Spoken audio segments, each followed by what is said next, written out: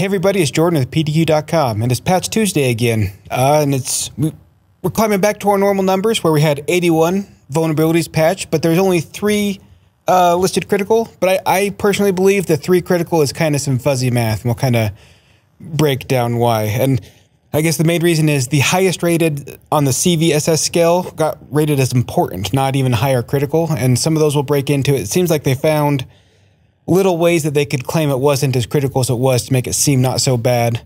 But ultimately, 81 total, 3 critical, 3 that were publicly known beforehand, none of the critical ones, and 1 that is being actively exploited that was reported from, I believe, Kaspersky, which was also not listed as critical. It's one that has to be used in conjunction with other things. So let's kind of break down some of the highlights.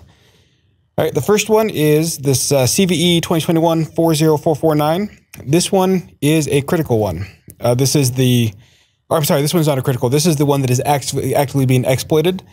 And if we read up on this one a little bit, it's a remote code execution that does not require any sort of privilege to run and does not require any sort of inter-user action. So it just kind of uses a certain process where they can run some code. It's usually used in conjunction where they use that with an elevation of privilege one, and that gets up and running.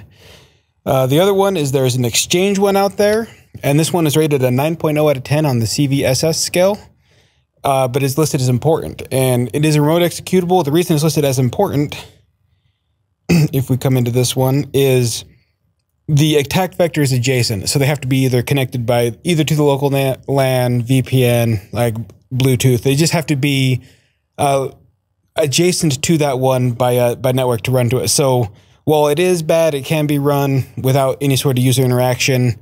They have to be on your network to be able to run that against your exchange. So they use that to kind of lower it down to important. And then the last one we're going over is the Microsoft Word, the 40486. See if it looks like I had that open, but I opened it again. This one is the critical one. This one has to do with Microsoft Word. They say right here that user interaction is required, but it says in their example that the preview pane works. So not necessarily. If the document's in there, if the document is corrupted and opens up in the preview pane, that exploit's still going to kick off. So user interaction required is not quite the same as the other ones. That feels like it's worse than it is. Just where they don't actually have to open the document, the preview pane can get you. If you have preview pane disabled, that's probably a wise call on that one. Other than that, looks like we had some print spooler issues that were back. This one allows spoofing remotely. Ended up being not quite so high rated.